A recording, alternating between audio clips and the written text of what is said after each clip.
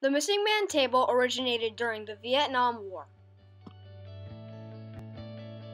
The table is brown to show our everlasting concern for the POWs and MIAs.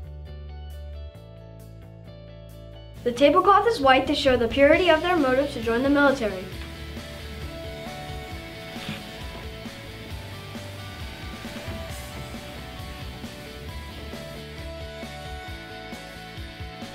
The singular red rose reminds us of the POWs and MIAs and their families who keep the faith while waiting. The red ribbon tied around the vase shows our continued determination to find them. The lemon slice represents the bitter fate of those captured or missing. The grains of salt symbolize the tears of the missing and their families.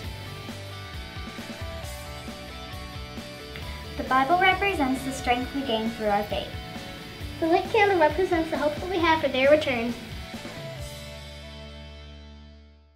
The inverted glass represents their inability to be here to share a toast.